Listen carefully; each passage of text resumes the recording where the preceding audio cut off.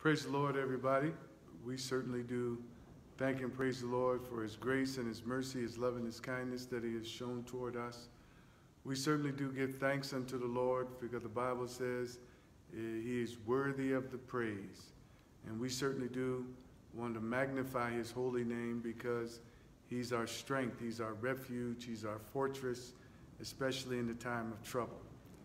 As we are living these days, what the Bible calls the last days, let us look to him. Let us look unto the Lord for our strength and our refuge, especially in our times of trouble.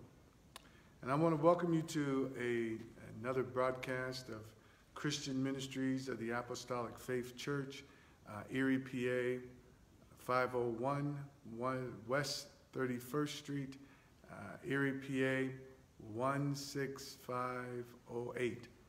And where I am the lead pastor, Pastor Frank L. Quinn, Sr., and we certainly do thank God for our leadership that is here at Christian Ministries, and my lovely wife, Tracy Quinn. We thank God for her. And we also thank God for our members of Christian Ministries of the Apostolic Faith Church. And our vision, the Lord says, without a vision, the people perish. Or without a vision, there's chaos. So we want to thank God that we have a vision to be a caring fellowship, leading souls to Christ, strengthening families and members, making disciples, equipping them for service and community ministry. We also have a purpose. Our purpose is to promote the gospel of Jesus Christ through effective, responsible ministry. And also, what we want to do is do that by intentional, creative, and dynamic fellowship. So we certainly do thank God for our purpose and our vision. Amen. And we thank God that he has given us the will and to do of his good pleasure. And I want to go before the Lord on today because this is a very special day, the day that the Lord has made. And the scripture says, we shall rejoice and be glad in it. Though it may be windy outside, it's still warming up. That lets me know that spring, the feeling of spring is truly on its way. So we want to go before the Lord in prayer. Also, we want to remember, as I often say, men and women and children everywhere, that the Lord will continue to save and add to the church daily, such as should be saved. It's all about salvation. It's all about deliverance. It's all about us doing those things that are necessary to build the kingdom of God. And in doing that, it encompasses us to caring for the needs of God and to care for the needs of one another. So that's an all-inclusive, holistic approach to the serving and to the worshiping of our God. So we want to certainly go before the Lord in prayer. Remember those that are suffering and going through the bereaving in our country and throughout this world. And pray for our leadership especially. We should be bombarding heaven that the Lord will give wisdom and knowledge and understanding to our leaders, both locally, statewide, and federally, nationally, and also to globally, that the Lord will open up the windows of heaven and pour out blessings. And when I'm referring to blessings right now is wisdom, knowledge, and understanding, and a cohesiveness to work together. Let us pray also too for the churches everywhere, that relief be made known by his people, that everything will be all right. I was talking to a banker on yesterday, and he was talking about how a lot of churches are going after that CARES money and things such as that, are hurting and are in need. And we trust God. We believe God, that God will take care of his people. And taking care of his people, taking care of his church, God has provided a means and a way, amen, for his people and his church to be taken care of. So let us pray as well, that when we come out of this, we'll come out of being better and being stronger in the Lord. So as we get ready to pray, let us pray. Gracious Father, in the name of Jesus, we certainly do thank you, Lord, for your grace, your mercy, your love, and your kindness. We thank you, Lord, for the Bible study on tonight. We ask you, Lord, that you send forth an anointing, anoint our minds and our spirit, that we may rejoice, that we may give you thanks, that we may receive of your word, that we may apply it to our daily lives. And Father, we ask you, Lord, that you remember each and every request that's been made known to you, Lord. You are our strength, our rock, and our shield. We ask you, Lord, that you'll grant the door of utterance. This we pray in Jesus' name. Amen and amen. We certainly, once again, thank God for our Bible study on tonight. And the Lord has certainly given us a word for you all that are coming online. We want you to share and want you to invite somebody, remind them that the Bible study is going on, and send out some texts and send out some information and share this with your friends so that they can receive this word, the word of the Lord. And as we get ready to delve into our Bible study, on last week we talked about the strength of the Lord, and we talked about the armor of the Lord. And I want to continue that thought on tonight because in order for us to really perform the duties and the responsibilities that the Lord wants us to perform, or that we're required to do, we need God's strength. We need the strength of the Lord to be empowered to do the things of the Lord. And in thinking about even the season that we're in right now,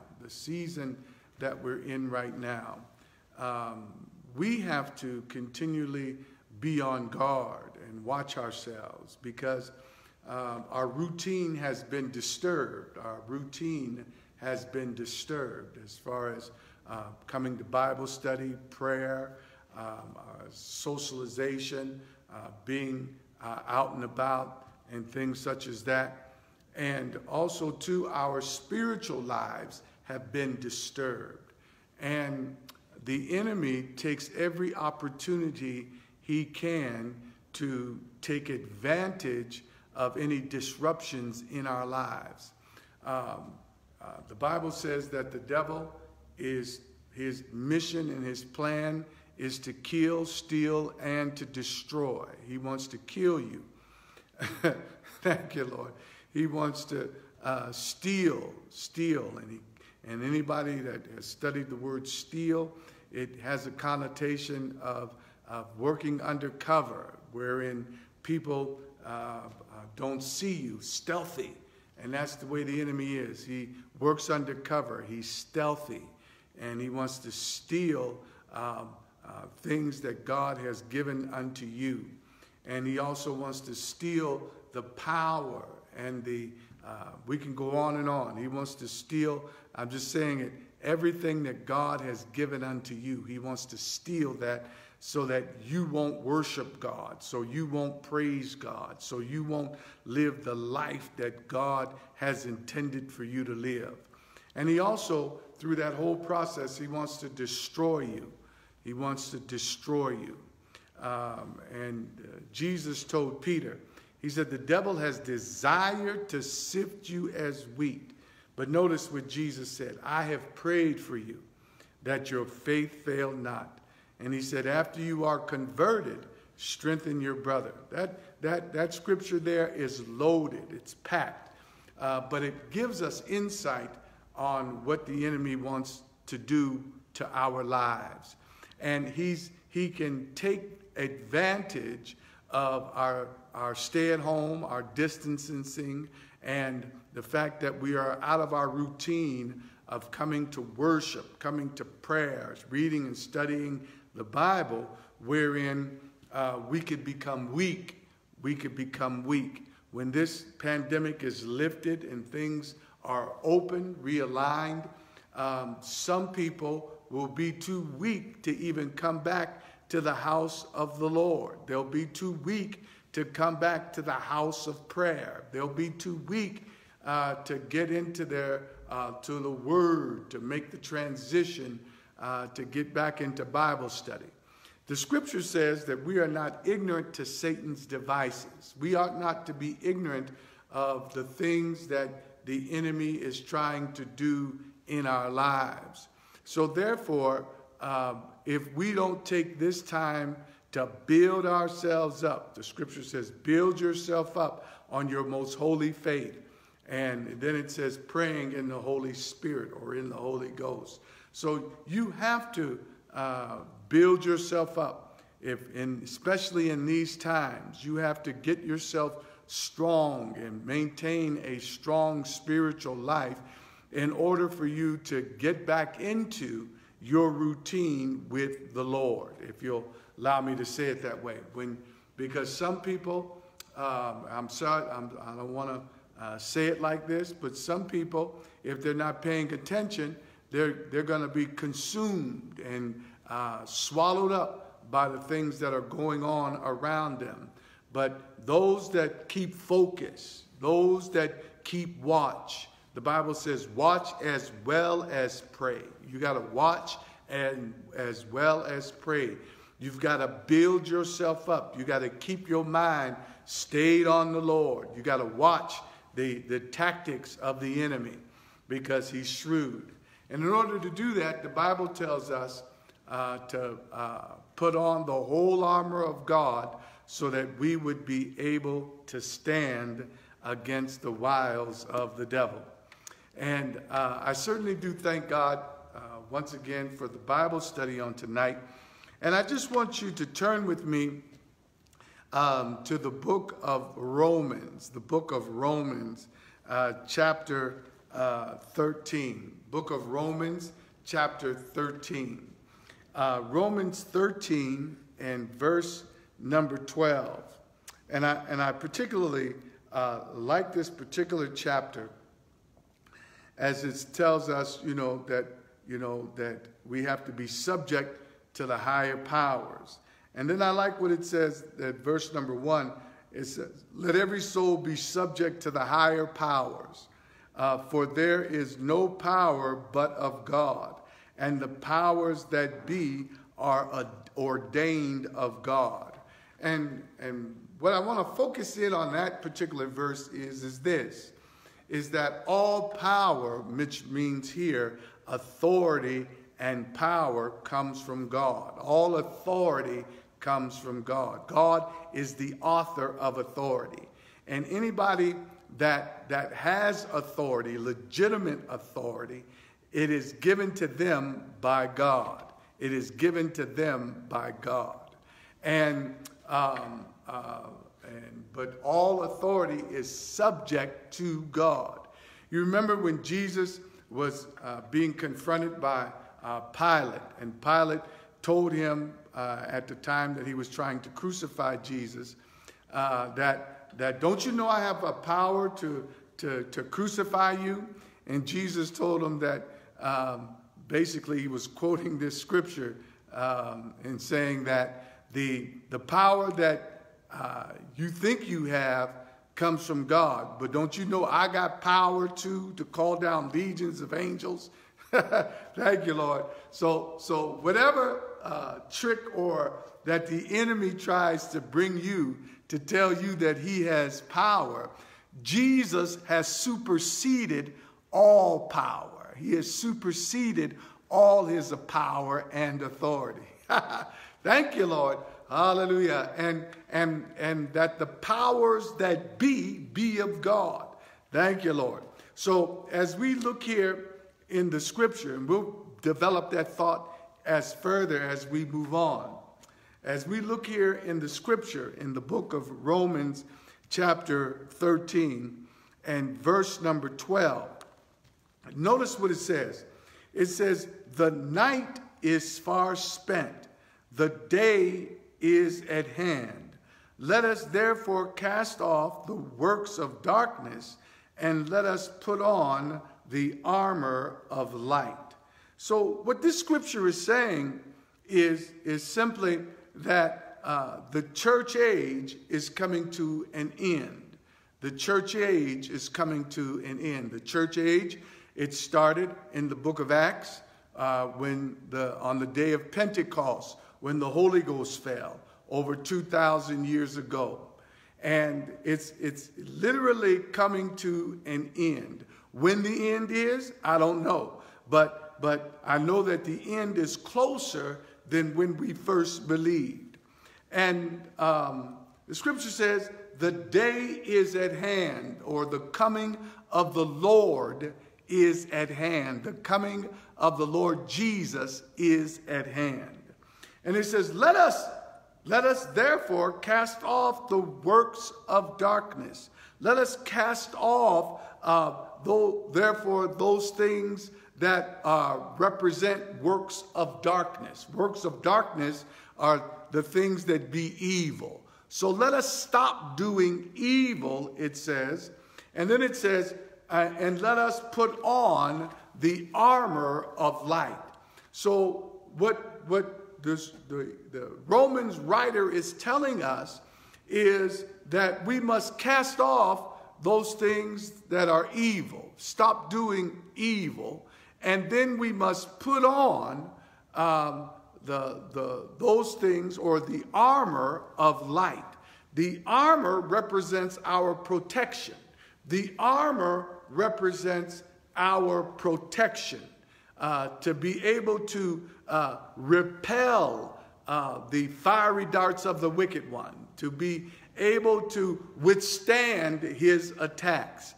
And I want to come back to this particular scripture later on in our Bible study, because when I do that, I'm going to bring the whole Bible study together.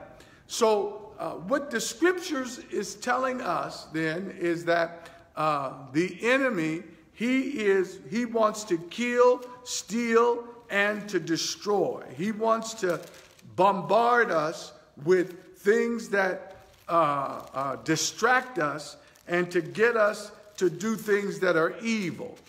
But the scripture says God is light, and in him there's no darkness at all. So when an individual gets saved, the main purpose of the gospel of Jesus Christ is to turn people from darkness to light, turn people from doing evil to living out a righteous life. Notice, it says, from the power of Satan unto God, from the influence of Satan unto God. This is the purpose of the gospel, to give people repentance, to give them a mind so that they can turn.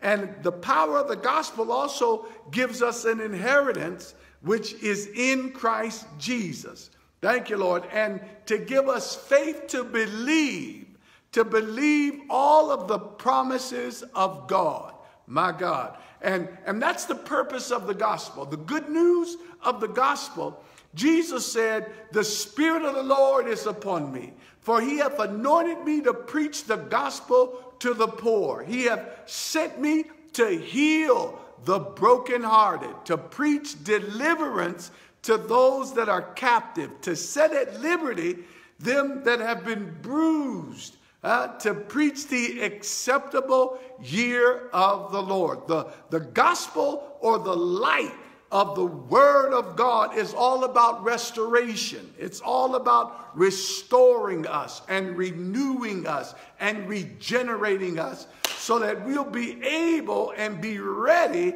for when the Lord comes. For when the Lord comes.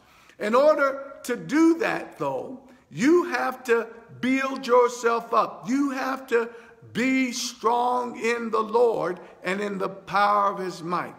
Hallelujah. So we want you to go over then with us to the book of Ephesians. And y'all just bear with me, stay with me, and we'll tie all this in together. I'm sure of it, being led by the Spirit and being led by the Holy Ghost. Thank you, Lord. So in the book of Ephesians, chapter number 6, verse number 11, verse number 10, it says, finally, my brethren, be strong in the Lord and in the power of his might. So what Paul is saying is that in order for us to do, because he uses that word finally, in order for us to live out and accomplish that which God would have us to do, we must be strong in the Lord. And I just want to park here just for a quick moment. There's a lot of thoughts in people's mind that say that, you know, it's your life. You can live your life the way you want to live your life. And in certain respects, that's true. But when you are a born-again believer, the scripture says you've been bought with a price. Jesus Christ paid the price for your life. And he set you free from the power and the influence of the devil. He set you free from the power and the influence of the devil. For what purpose? To serve God. So that he would be your Lord. So that you would submit your life unto him. Whatsoever man soweth, that shall he also reap. So if you want to serve God, then you have to give your life to the Lord. And therefore, what Paul calls become a bond servant. In other words, you freely serve the Lord with all your might, with all your strength, with all your heart, with everything that it was within you. You serve the Lord. So when people say that it's your life, you can do what you want to do, if you are in Christ Jesus, that is not a true statement. If you are walking with the Lord, that is not a true statement. Your steps are ordered by the Lord. Your way of life is ordered by the Lord. You have to love the way God wants you to love. You have to give the way God wants you to give. You have to live your lifestyle the way God has ordained for you to live your lifestyle according to his word. Amen. So let us not be fooled. Let us not trick ourselves, and let us not allow others to promote a way of life that is contrary to what God has ordained. In other words, don't let nobody deceive you. Don't let nobody trick you by false teaching or by false doctrine to make you believe that it's your thing and you can do what you want to do with it. Hallelujah. I was about to get ghetto for a moment, but I got to realize I'm probably nationwide, and I don't want to get too ghetto. But I want you to know that what God has said in his word, that's what you have to live by. The scripture says, man shall not live by bread alone, but by every word that proceedeth out of the mouth of God. If you want to go to heaven, you're going to live the way God says live. If you don't care and don't mind going to hell, then you can do what you want to do. You can live the way you want to live. But the power that is in Jesus, the anointing that is in Jesus, and what he transfers to us, it causes us to break that yoke, to break that chain, to live a lifestyle that glorifies God. Hallelujah. And those that want to live that type of lifestyle, they live according to the word of God. They know that they've been bought with a price, that they're not their own, that they are a new creature created in Christ Jesus, that the old lifestyle has passed away, and behold, all things have become new.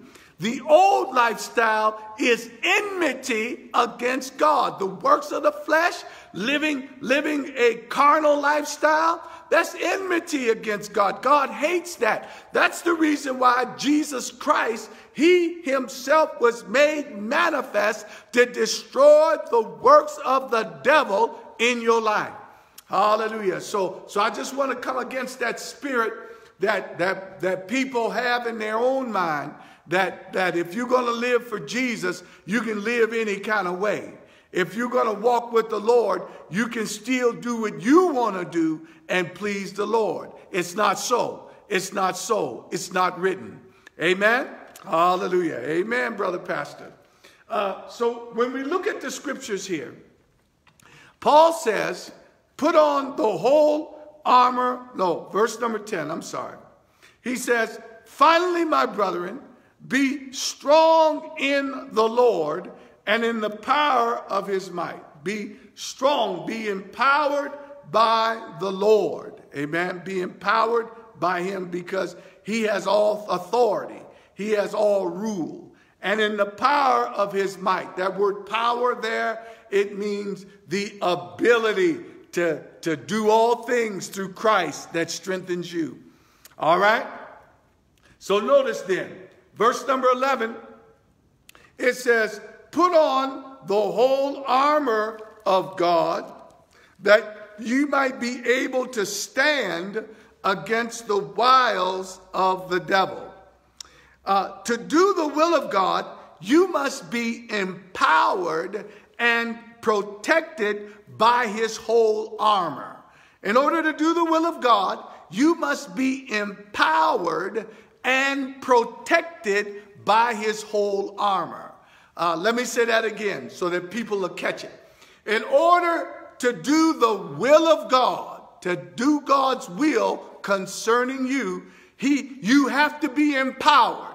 You have to be empowered by God's strength, and you also must be protected by his armor. So it's a two-edge. You've got to be empowered and you've got to be protected by his armor. When I say you got to be protected by his armor gives you the ability to propel the attacks of the enemy. It gives you the ability to withstand the attacks of the enemy. Now I want to focus in on the enemy. We spend, if you allow me to say it this way, we spend too much time in a defense mode against the enemy. We spend too much time worrying about what the enemy is doing, wherein he distracts us. He keeps us fearful. I've noticed it's been revealed to me in everyone's walk with the Lord, and this happens to everybody, that there is a bombardment of attacks that come against us. Not just one devil or one enemy is fighting us. It's a multitude of enemies that fight us. And the one that always accompanies that fight is fear. The fear has torment. And everybody that walks with God experiences the devil or the enemy of fear. And that's why the scripture says God has not given us the spirit of fear, but love, power, and a sound mind. So when fear tries to grip you from moving forward with the Lord, think it not strange. Don't think that something has happened to you, and you could be on a mountaintop being strong in the Lord. But fear, that spirit of fear will always come with any other attack of the enemy. Let me give you another illustration. You remember Elisha? Elisha in the Bible was a powerful man of God. And he was the one that stood against all those false prophets and told them, the God that answered by fire, let him be God. And he said, build an altar. and you build an altar, and I'll build an altar.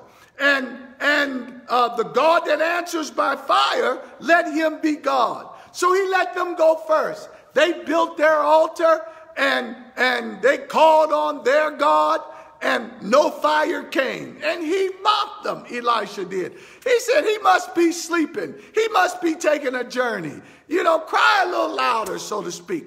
And then when it came his turn, he was bold in boasting in God. And he told him, put some water on my sacrifice. And he had rocks all around it. And he called on God. God came down by fire. And I like when you read the scripture, it talks about it. He said God even licked up the dust.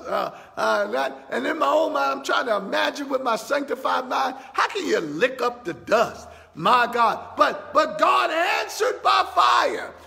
Showing that God was with Elijah and that the power of God had answered. But Elijah, he heard that Jezebel was after him. Oh, he got fearful and he begins to run. Thank you, Lord. He began to run. So he showed the power of God. The power of God was manifested. Hallelujah. But in that also too, he had an element of fear. And who did he fear? He feared that Jezebel spirit. Amen. He feared the reputation of Jezebel. Anytime the enemy wants to hold you captive and wants to stop you from moving forward, he's going to send a bully of fear to try to stop you from moving. Amen. To try to block you from moving forward. Hallelujah. So you've got to put on the whole armor of God so you'll know how to attack that fearful spirit. And not only that fearful spirit, but any fear spirit that's going to try to attack you in your life. But the reason why I bring up fear is that's always accompanied by any other spiritual attack. Fear is always accompanied by any other spiritual attack to grip your heart, to make you anxious, to make you nervous, to stop you from moving forward. No matter what you do, trying to do for the Lord, fear is always going to try to be prevalent to stop you from moving forward. But you've got to know the truth. That's why he says, I'm getting ahead of myself. Hallelujah. Gird your loins about with truth.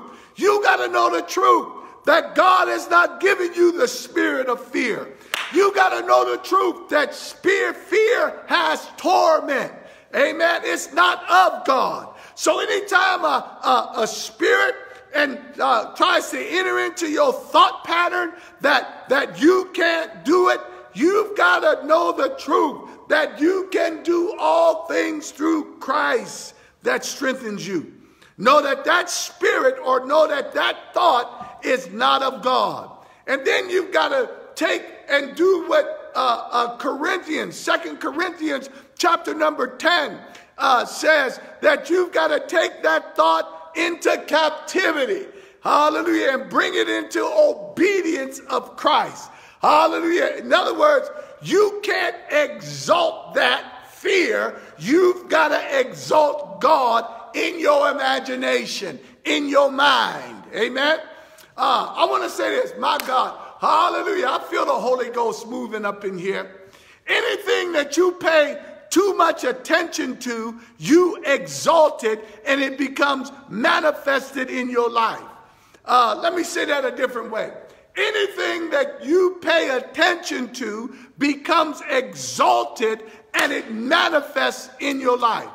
If when you come to church and you walk into the sanctuary, you exalt God, you worship and praise God, he then manifests in your life. If you pay too much attention to the devil and exalt the devil, he'll manifest in your life. It makes a difference to what you pay attention to, what you focus on.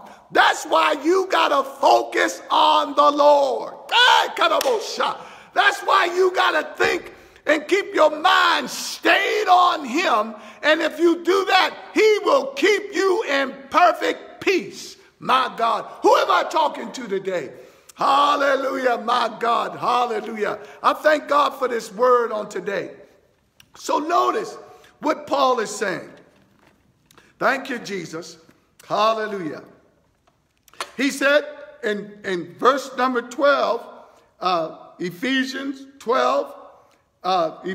6 and 12, he says, 6 and 11, he says, put on the whole armor of God, that ye may be able to stand against the wiles of the devil. So he says, put on the whole armor, the complete armor. And he gives us a description of what the complete armor is. And that's a shield, it's a sword, it's a helmet, it's a belt, it's a breastplate of righteousness. Amen? Thank you, Lord. And it's those Roman soldiers, they also carried what the scripture calls a lance. And that lance represents prayer. We'll get into that in just a moment. So notice what he says. He says, verse number 12, for we wrestle not against flesh and blood. We wrestle not against flesh and blood, but against principalities, against powers, against rulers of darkness of this world, against spiritual wickedness in high places. Now, when Paul is saying we wrestle not against flesh and blood, what he's saying, he's not saying that people aren't evil, because you got some evil people, thank you, Lord, in this world that you've got to watch out for. But he's saying that the greatest influence of evil is the devil. And when you study that, the scripture, when it says we wrestle not against flesh and blood, but against principalities, against powers, against rulers of darkness of this world, against spiritual wickedness in high places, those are literally 4 levels of government that the enemy operates in. And I just want to say this briefly because I don't have a whole lot of time to really get into this the way I really want to get into this. But the devil is in order. He has his kingdom, if you allow me to say it, the kingdom of Satan, the kingdom of darkness. The scripture describes him as the prince of power of this world. He has rank and file in order. He has systematic order and levels of governments. Thank you, Lord, that he operates in to control his kingdom and to control the attacks upon not only the people of God, but on people in general. Thank you, Lord. And he has illegitimate authority and power because he's a squatter, he's a trespasser, because Jesus Christ himself gained us the victory. But when we don't know our rights, when we don't know our authority, we allow the devil to occupy our space, to hold up our blessings. I myself, I'm a landlord. Thank you, Lord. And I rent out an apartment, and I've done it. And some people don't want to pay. Some people just want to stay there for free. So they're squatters at that point when they don't pay rent, when they don't give the money. They're squatters. And in order for me to get them out, I can't just go in there and throw them out. I've got to go through the legitimate means that has been established by law in order for them to get out of my house or get out of the apartment. And that's the way the devil is. The devil is a squatter. Thank you, Jesus. And you just can't go in there and throw him out. But you can use the power and authority that has been given you through Jesus Christ to get him out of your house, to get him out of your life, to get them out from squatting on your stuff. Hallelujah. My God in heaven. Hallelujah. Kick the devil out. But you got to use that power and authority that comes through Jesus Christ. And I want to go back now when it's talking about principalities and powers and authority. Thank you, Lord. Oh, my God, I feel the Holy Ghost. Thank you, Jesus. And when we look at that, the scripture says, gird our loins about with truth. Amen. So you got to know the truth of who you are and whose you are and exercise your authority. Amen. Hallelujah. When it comes down to fighting the devil. And just don't be on the defensive all the time. You got to run some plays too. You gotta initiate some activity yourself. Hallelujah. Don't just sit back and just try to block all that what the enemy is trying to throw your way. You shoot some stuff at him. You try to score. You move forward. You press toward the mark of the prize of the high calling of God, which is in Christ Jesus. When Jesus asked his disciples, who do men say that I, the Son of Man, am? And you know they went through the litany, and but he said, ask Peter, who do you say? And Peter said, thou art the Christ, the Son of the living God. And he said, blessed art thou, Simon Bar-Jonah, for flesh and blood has not revealed that to you. He said, upon this rock I'm going to build my church, and the gates of hell shall not prevail against it. What he's saying, the gates of hell shall not prevail. In other words, the gates were not meant to keep you out, but the gates were there that you can kick them in so that you can expand the territory of the kingdom of God. So what are you saying, brother pastor? That when he's saying the gates of hell shall not prevail, that every kingdom wants territory. Every king wants territory. And the Lord expects us to advance his kingdom and take back the territory that the enemy has stolen. So he's giving you power and authority to operate and to kick in the kingdom of the devil, to open his gates so you can proclaim the power that God has given you and take back all the territory that the enemy has stolen. Hallelujah. My God. When I got to move on. But y'all remember, thank you, Lord, when the children of Israel, they were promised the promised land. Amen. A land flowing with milk and honey. Amen. And all they needed to do was to take that territory from the Canaanites and all those other ites that were there that were squatting, hallelujah, that were there illegally because God had given to them. So they had to go there and kick in the gates of hell, hallelujah, and take back that which God, that which God has given unto them. And that's what God expects us to do. Thank you, Lord. So just don't live your life trying to defend yourself against the enemy. Thank you, Lord. You run some offense. You carry out the plan that God has for your life. Don't be afraid to do what God has said do. Don't be afraid to step out on that which God has ordained for you to do. My God, I feel a prophecy coming on in my spirit. Hallelujah, through the power of the Holy Ghost. God has told some of you to do this and to do that. Thank you, Lord. And sometimes fear would grip your heart to keep you from moving forward. And that's natural. That's normal. But God wants you to overcome that fear and step out on him. Where there's vision, there is provision. And God has provided everything that you need that pertains to life and godliness. Build up your faith. Trust in your God. Believe in his word. And be like the woman hallelujah, if I perish, hallelujah, I perish, but I'm going to see the King. Hey, hallelujah. My God, my God. So let us look at the scriptures here. Thank you, Jesus. So the scriptures say, and I want to just give you some word, because that's what you need in order to defeat the devil.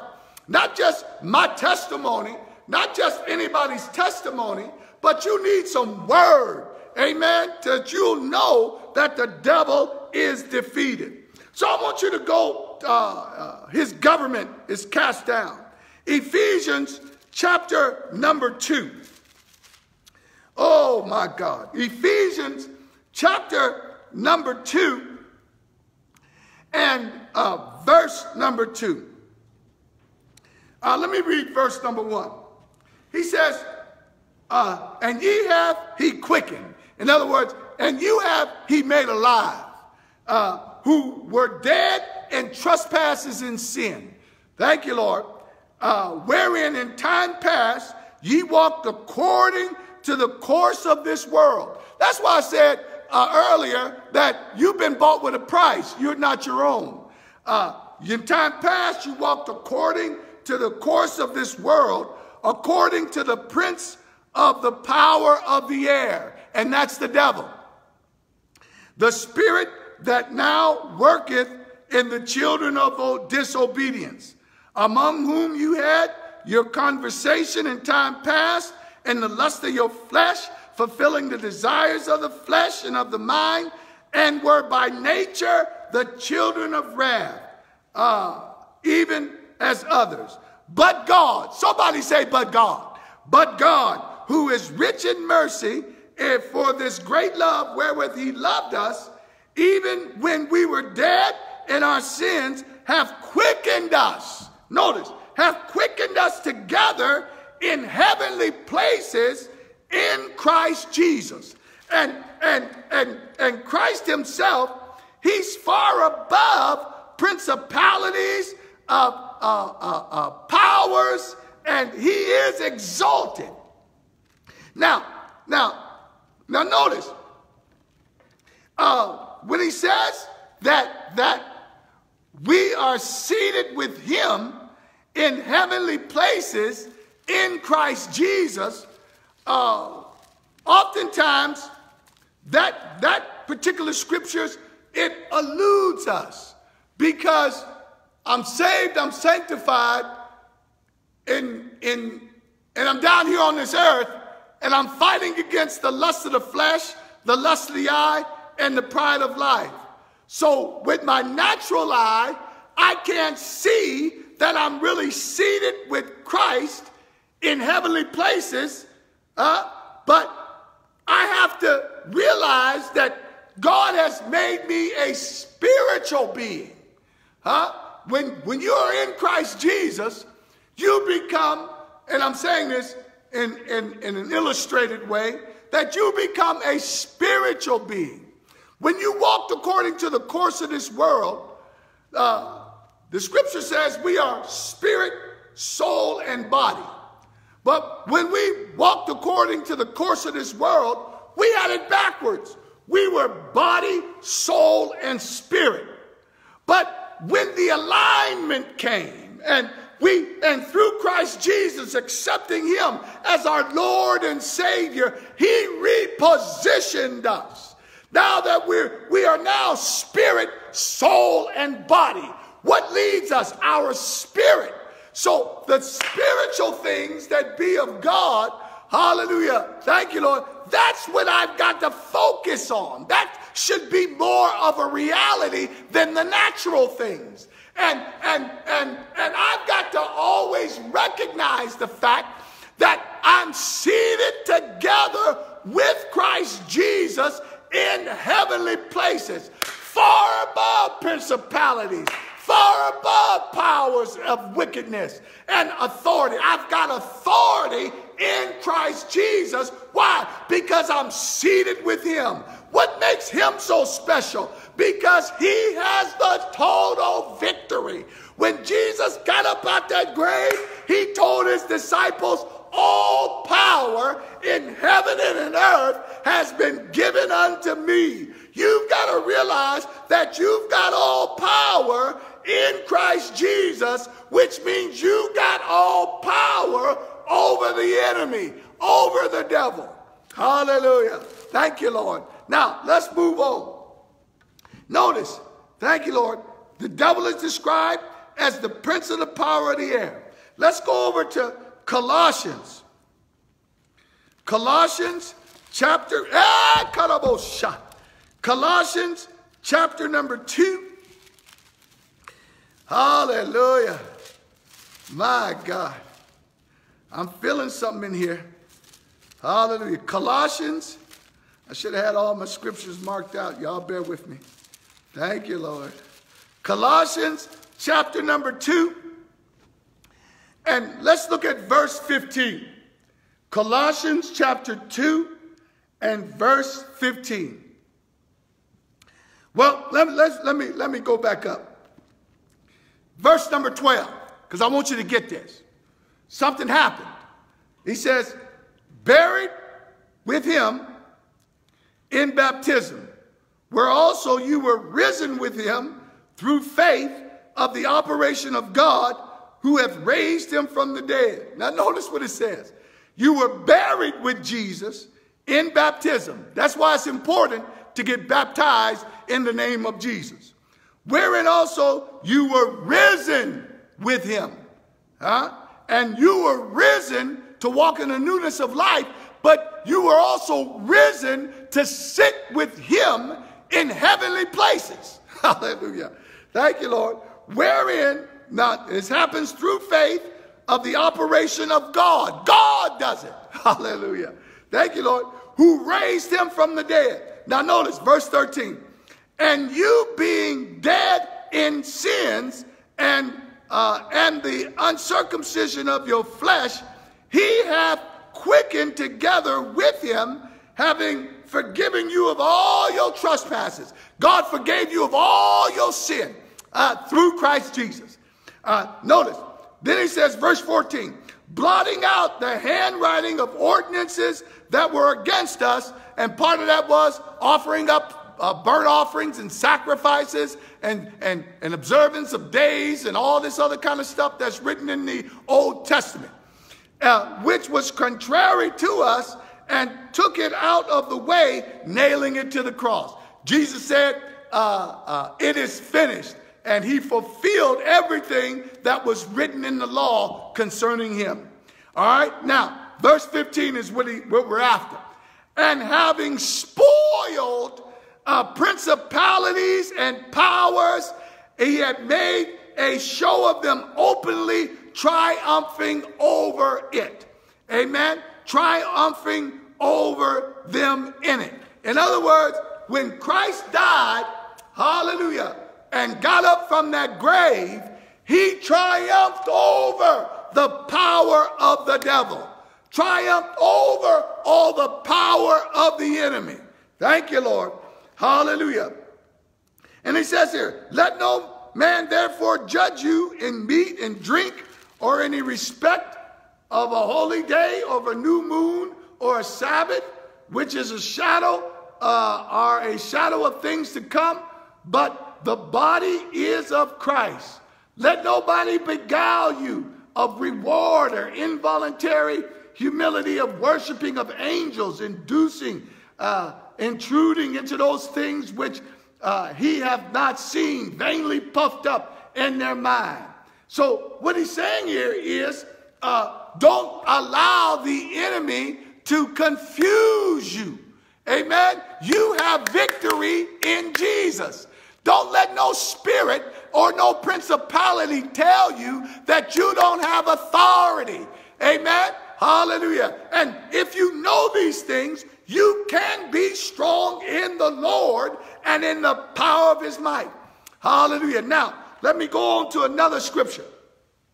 I want you to see that there's victory, that we got the victory in Jesus. Hebrews chapter number 12. Hebrews chapter number 2.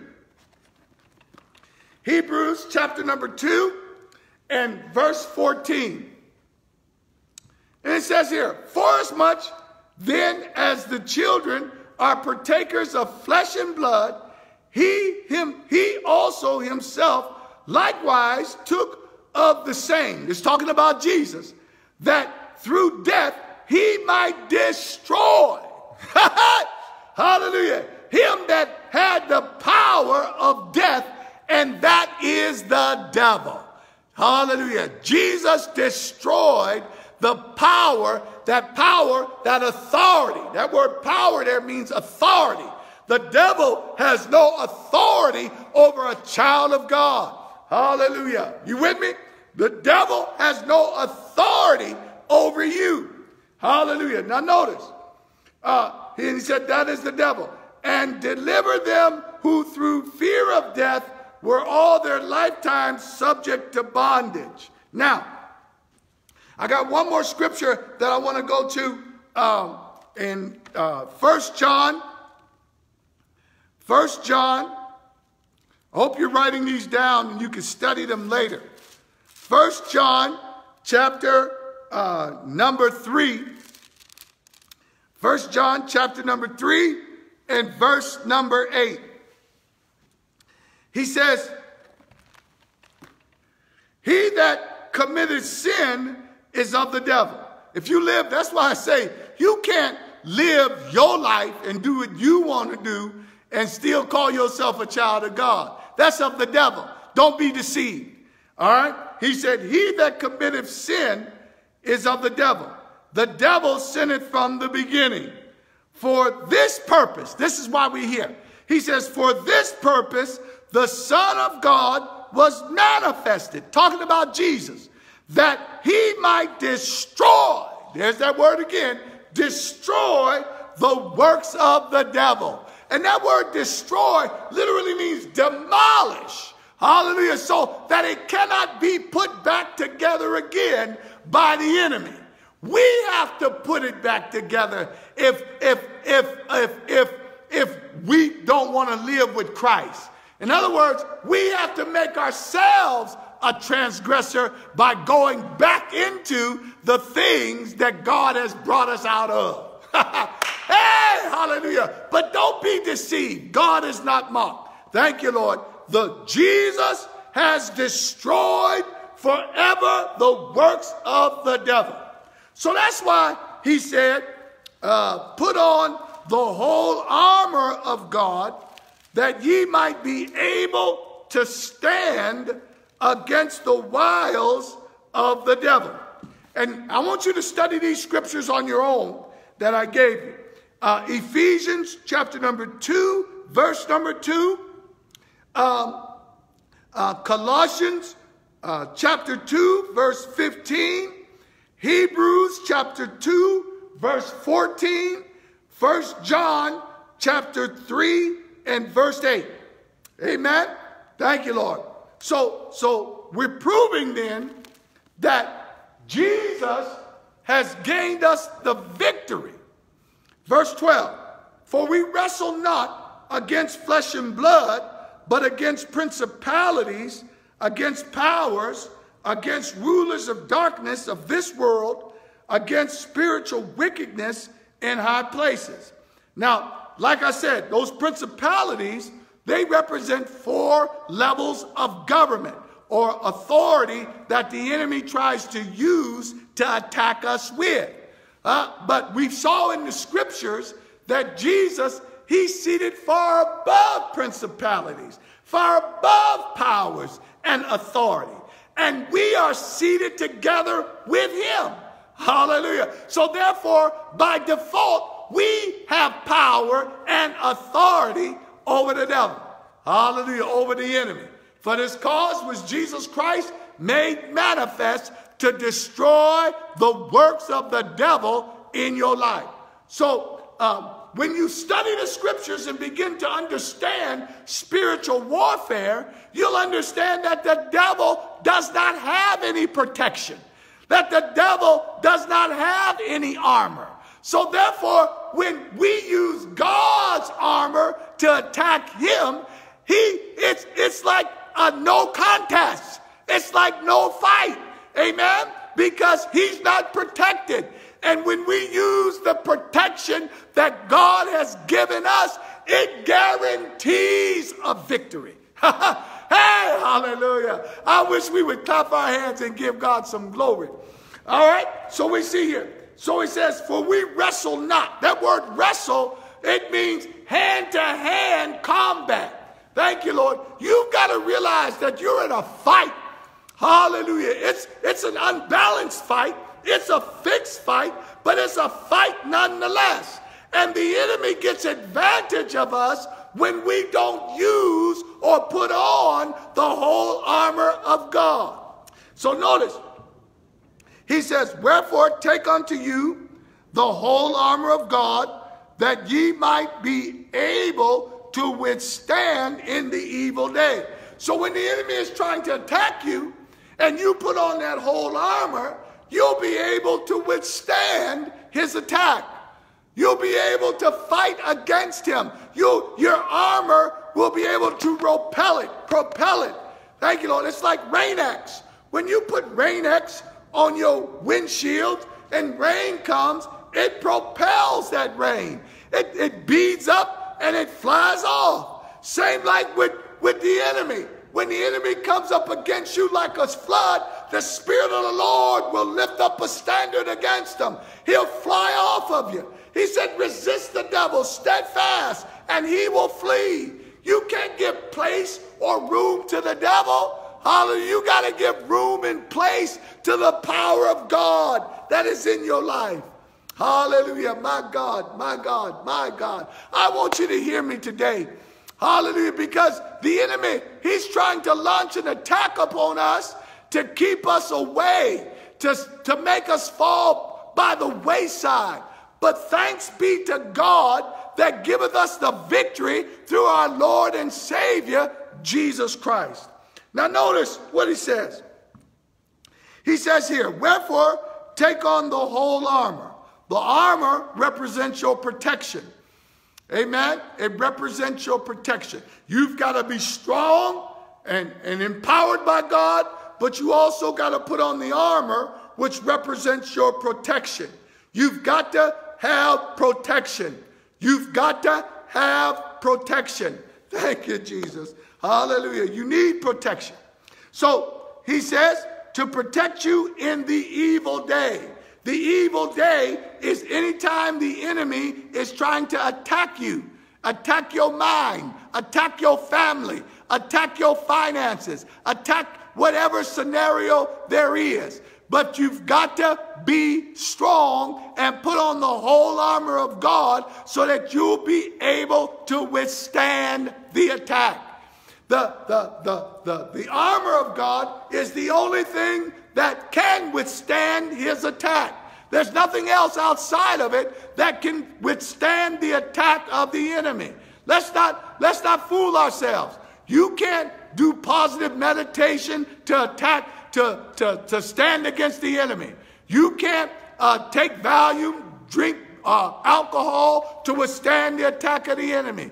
You can't get into Buddha. You can't get into yoga and think you're going to be able to withstand the attack of the enemy. Well, the only thing that's dedicated to overcome the enemy is the armor of God. Hallelujah. Thank you, Jesus. Now notice.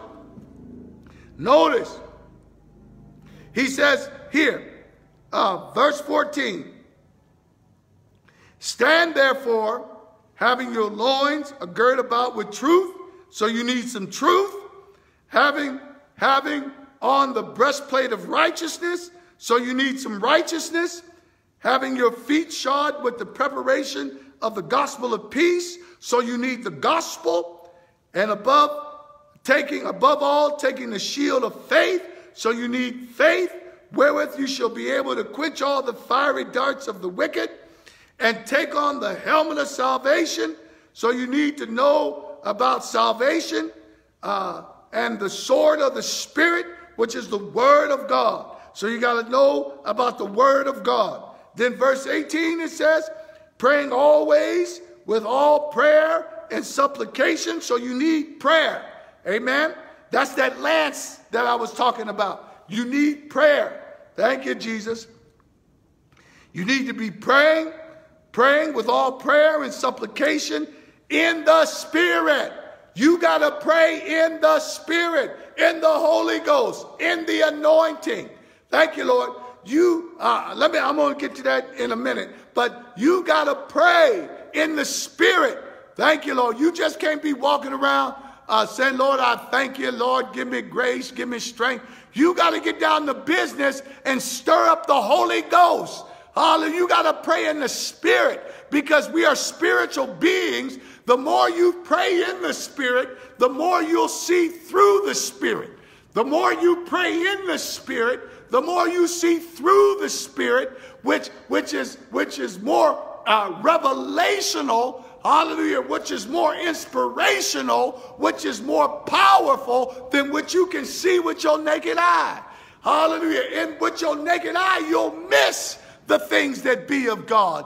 But if you walk in the Spirit by praying in the Spirit, you'll see the hand of the enemy trying to attack you and try to bring you down. The reason why people are weak and falling bound by the wayside is because they're not in the Spirit. They're not praying in the Spirit.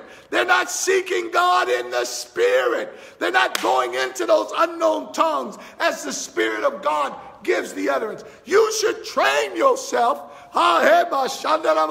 You should train yourself to pray in the Spirit always.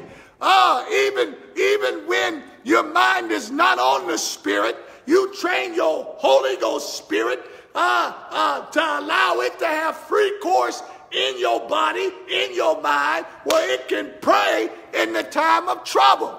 Hallelujah, in the time of need. My God, I remember when my wife, thank you, Lord, when she was having our last baby, Sharice. Thank you, Lord, and there was some trouble with the delivery. The umbilical cord was wrapped around her neck. And all of a sudden, you see all these doctors running in, bells and whistles going off, and I'm there by my wife's side, and the Holy Ghost said, pray.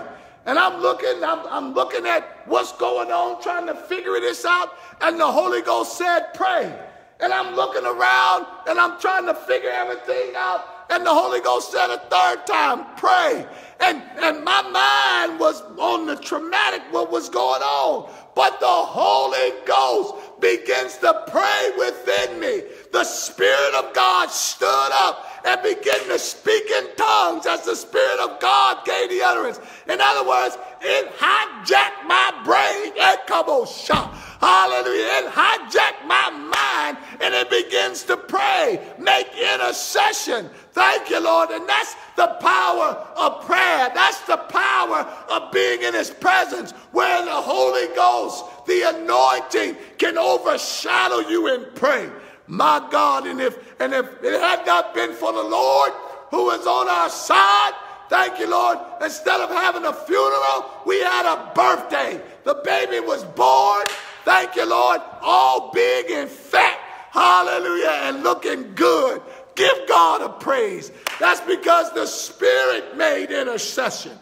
Hey, hallelujah. We got to pray with the Spirit so it can make intercession. We are spiritual beings in a natural body. Our home is in heaven. Hallelujah. Thank you, Lord. Our home is not down here in this respect. It's in heaven. We're spiritual. So you got to be spiritual. Hey, glory. Hallelujah. My God in heaven. So we see here then. I got another 15 minutes and I'll let you go. Stay with me. Thank you, Lord. So we're talking about that armor. That armor is truth. That armor is righteousness. That armor is the gospel. That armor is the helmet of salvation and the shield of faith. Hallelujah. That armor is the word. That armor is, it also connects to prayer. My God, you need to pray to be able to operate in that armor. You should have a daily set time time of intercession, of being in prayer, to allow God to saturate your mind, to allow God to build you up. Hey, come on, shout. I don't know why I keep haunting on prayer. I'm trying to move on. But God wants somebody to pray.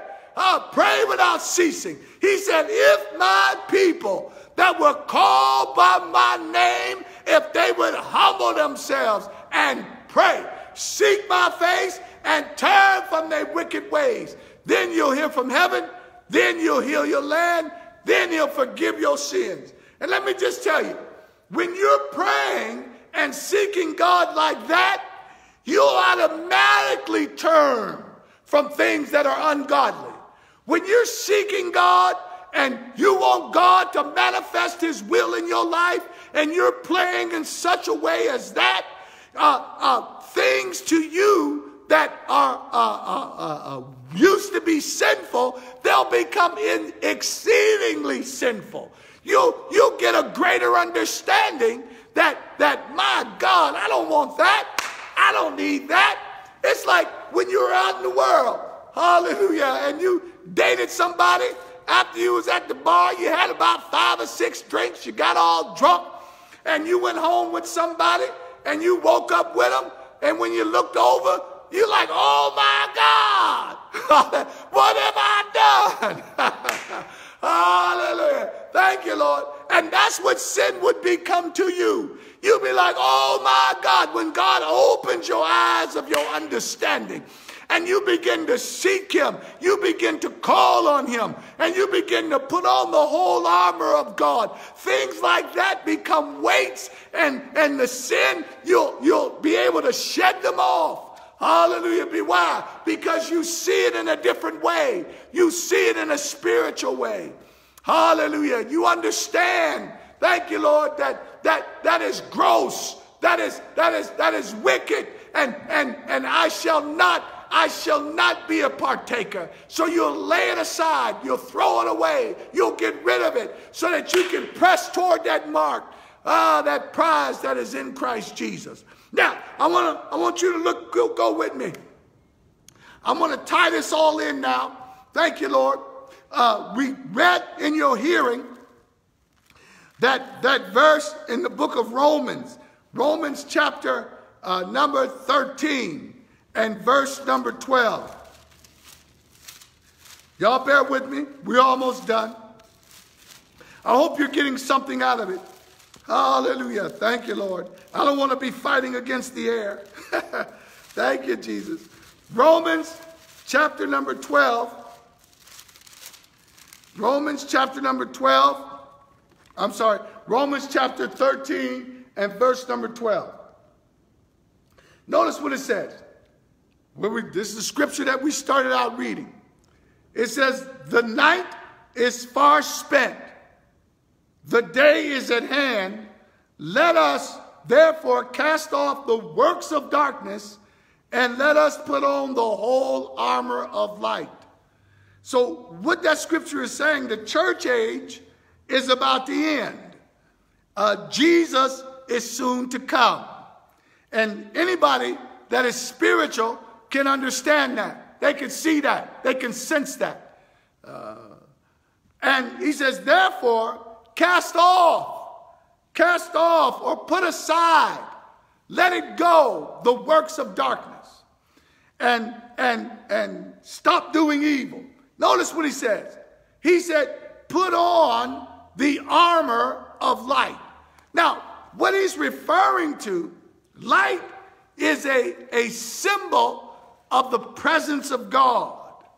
It's a symbol of God's righteousness and his activity. The Bible says God is light, and in him there's no darkness at all. Darkness represents evil.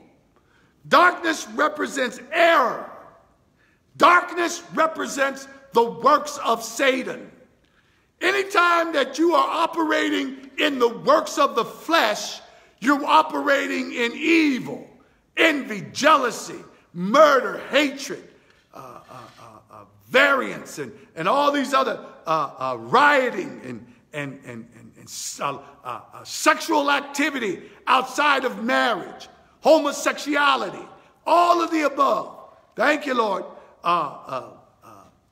Being irresponsible, envy, jealousy, all of that is the works of the flesh. And that's the works of darkness. That's the operation of Satan's kingdom. But the operation of God's kingdom is righteousness, peace, joy. It's the fruit of the Spirit. Thank you, Lord. Temperance, patience, brotherly kindness, charity. Thank you, Lord. And those things are of the kingdom of God. Those things represent light. And notice, he said the armor of light. And that armor of light represents God's protection. God's protection. Thank you, Lord. Now, Jesus, he is the personification of God's divine revelation, or he's the very image of God's light. Hallelujah, my God. And all of that light, it's represented in the whole armor of God. In other words, what I'm trying to say here is that if you're going to put on the whole armor of God, you've got to put on Christ. And therefore, you got to know the truth about Jesus. You've got to know the righteousness about Jesus. You've got to know the gospel of Jesus Christ. You've got to take on the faith of Jesus Christ. You've got to put on the helmet of salvation. Know everything that is related to the salvation about Jesus. You got to take on the sword of the Spirit, which is the Word. You got to know the Word about Jesus. And you've got to pray, hallelujah, in the mode and in the way Jesus prayed. That's how you got to put on that whole armor. In other words, you've got to increase your knowledge and your understanding about Jesus. He is the armor of light. He is the whole armor of God. It's all about Jesus. Hey, hallelujah. You got to increase your knowledge and your understanding about Jesus. Hallelujah. Now, let me give you some scripture. My God, let me give you some scripture. St. John chapter 1 and verse number 5. St. John chapter number 1 and verse number 5. Well, we can start with verse number 1. He says, in the beginning was the Word, talking about Jesus. The Word was with God, and the Word was God. The same was in the beginning with God. All things were made by him. All things were made for him. And without him, there was nothing that was made. Verse number 4, in him is life. In Jesus is life. He said, I am the way, the truth, and the life. No man cometh unto the Father but by me. He says, I am the way. In him was life, and the life was the light of man. That word light means understanding. It means knowledge. It means information. You got to have understanding about Jesus. You got to have knowledge about Jesus. That's the whole armor. All right? Now notice. The light, and the light shineth in darkness. He shined in your dark heart, in your sinful heart. And the darkness comprehended not. Notice. And there was a man that was sent from God, whose name was John. The same came for a witness, to bear witness to who? The light. John came to bear witness to Jesus, who is the light. Notice that all men through him might believe. There's a scripture says that salvation is believing on God and Jesus Christ and the one whom he has sent. Hallelujah, my God. All right, now notice. The same came to be a witness, to bear witness of the light, that all men through him might believe. Verse number 8, he was not that light, talking about John, notice it's capital L, but was sent to bear witness of that light. That was the true light, which lighteth every man that cometh into the world. Amen. Hallelujah. Now, go with me. Go with me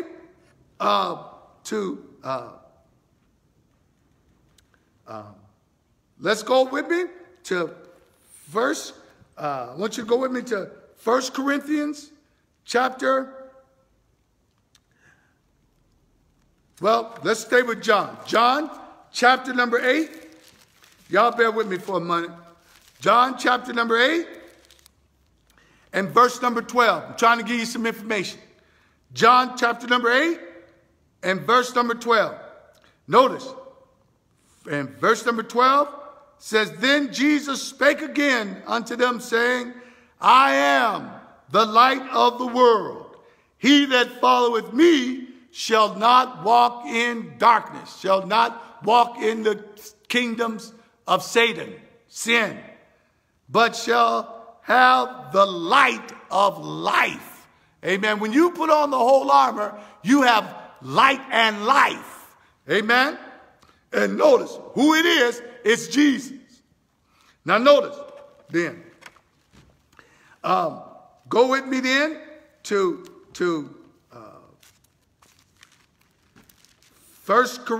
Ephesians chapter number 5. I'm going to be real quick here. Y'all bear with me. Ephesians chapter number 5 and verse number 8. 5 and verse number 8. It says, for this ye know that no man, let's see, 5 and 8. Ephesians 5 and 8. Thank you. For ye were sometimes darkness, but now are ye what? Light in the world. Walk as what? Children of light. You were sometimes darkness. That's us.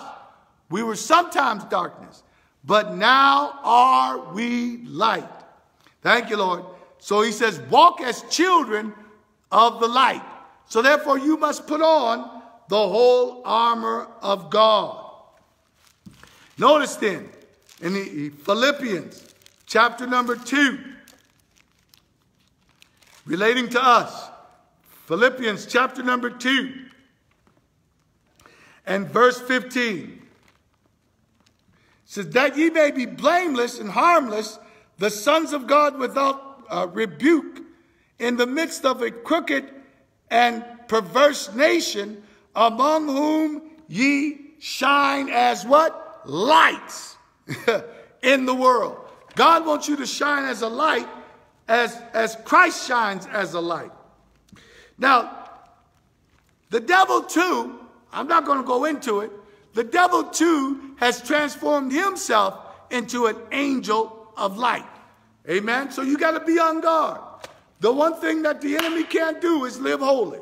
So you keep watching the enemy as he has transformed himself into an angel of light. You keep watching him.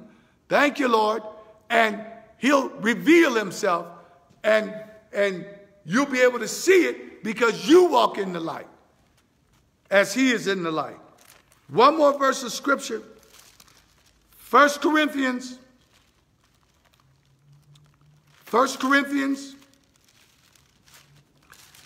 chapter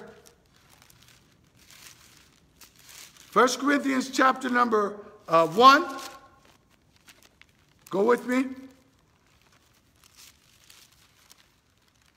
1 Corinthians chapter number 1 and verse number 30. It says this.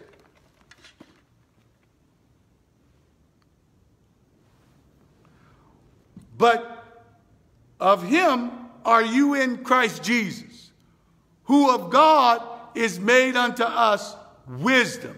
Jesus is our wisdom, our righteousness, our sanctification, and redemption. According that it is written, he that glorieth, let him glory in the Lord. Jesus Christ, that whole armor, represents Jesus. And he is our light. And the scripture says, let the eyes of your understanding being enlightened. That's in Ephesians chapter 1, verses 15 through 23. And it talks about Christ himself being our enlightenment, that we may know what the hope of his calling is in the saints within us. And in order for us to be able to do the things that God would have us to do and fight against the enemy who is trying to kill, steal, and destroy us, we got to focus on Jesus. We got to study and read everything that we need to know about Jesus. But we got to do it in a systematic way. We got to know the truth that Jesus said. We've got to know the righteousness of what Jesus said and perform it. We've got to know the gospel of Jesus Christ. We've got to know the faith of the Son of God. Paul said it himself. He said, I'm crucified with Christ. Nevertheless I live, yet not I, but Christ liveth in me. And the life that I now live in the flesh, I live by the faith of the Son. You gotta know what the faith of the Son of God is. You gotta know what the mind of Christ is, the Spirit of Christ is. That's putting on that armor. And you've got to have your mind delivered at all times. Why? Because the battlefield is the mind. The devil wants to attack your mind. You got to keep your heart with all diligence, for out of it comes the issues of life.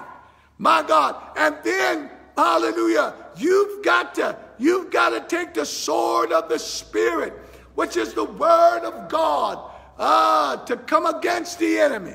That's why I meant by you got to run you some offenses. You got to stand on that word and advance that word that God has given unto you. The one thing that the devil wants to stop in your life is all the manifestation of the promises of God.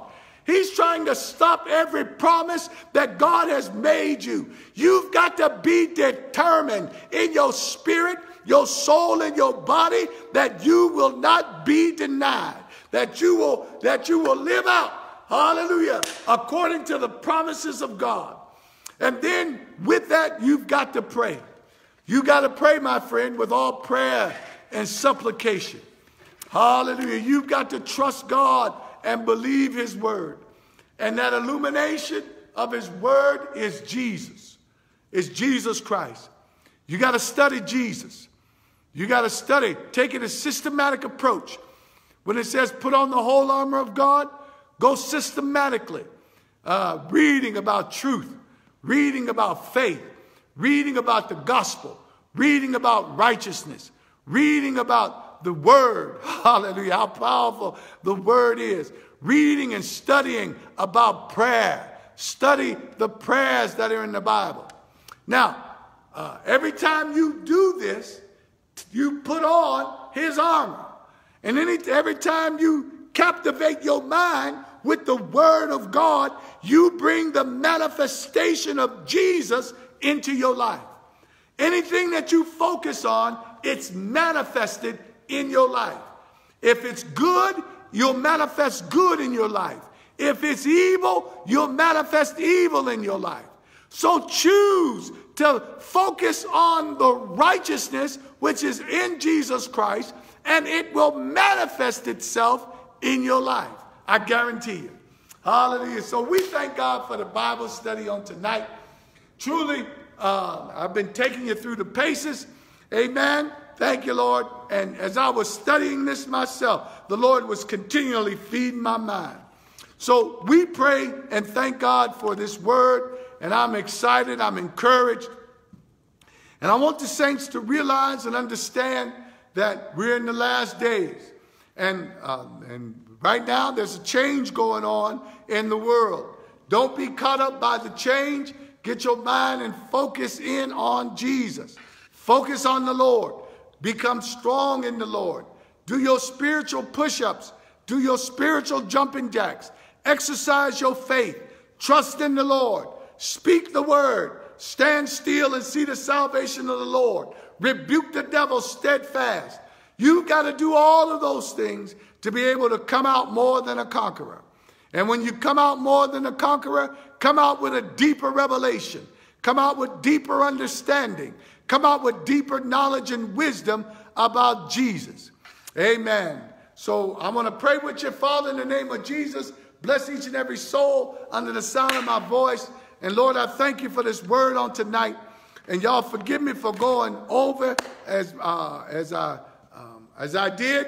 But it's important for me to finish it up so we can move on. Thank you, Lord. So we trust, God, that you've heard something, that something came to your mind and your heart that's encouraging to you. So tune in on Sunday at 9:30 for Bible study, and tune in at 11 for our morning worship. And we thank God for each and every one of you in Jesus' name. If we were here, had the whole congregation here, we wouldn't get out to 7:30 anyway. So we thank God for you. God bless you. May heaven smile upon you, and keep the faith. In Jesus' name, amen.